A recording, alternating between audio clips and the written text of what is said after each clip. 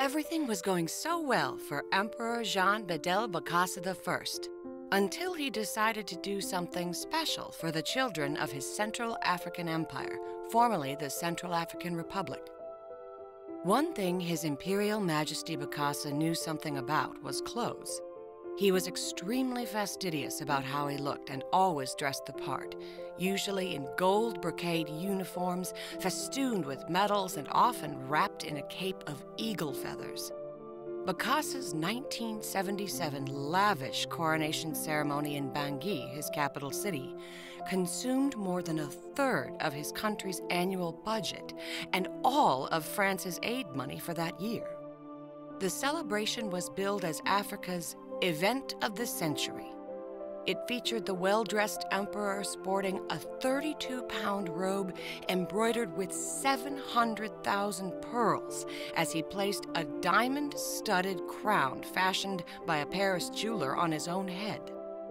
He posed proudly on a 2-ton gold throne carved in the shape of an eagle with spread wings, walked on a path of 26,000 freshly cut flowers flown in from France on a jetliner that morning, and sliced the first piece of an 8-foot-high cake prepared by a baker in Nice. So, what could he now do for his empire's children?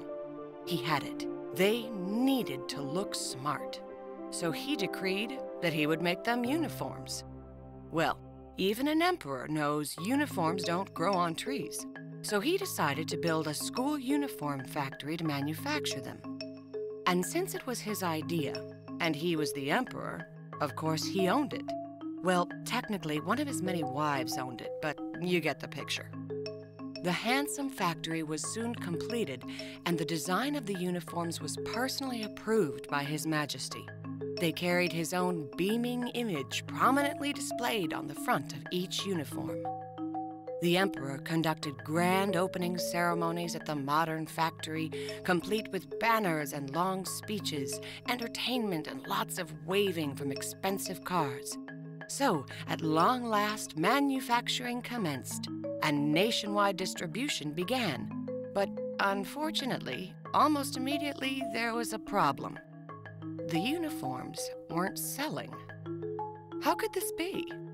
Well, the average outfit that the sparkling factory turned out cost $100, and the average family in this second poorest country in Africa earned about $150 a year, so they were understandably reluctant to purchase the uniforms.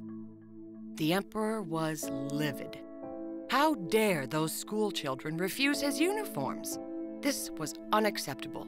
He would not permit his students to look ragged when perfectly good uniforms were available. So, Bokassa passed a law.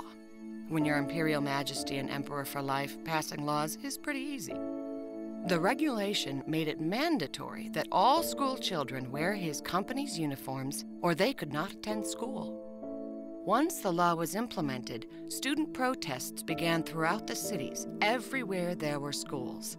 Large numbers of elementary school students marched right in the emperor's own capital city. The emperor was annoyed when his Rolls-Royce was slowed by the unrest in the streets, but he became enraged when rocks were thrown at his car. Enough was enough.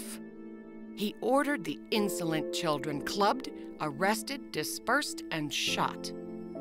Over 100 children between the ages of 8 and 16 died during the unrest, many of them beaten to death in prison cells by guards, and, according to later testimony, some by His Imperial Majesty Bokassa himself with his ebony walking stick. The massive worldwide press coverage following the deaths of the students opened the way for French special forces to invade the Central African Empire and restore former President David Dacko to power, while Bokassa, now just another man, fled into exile.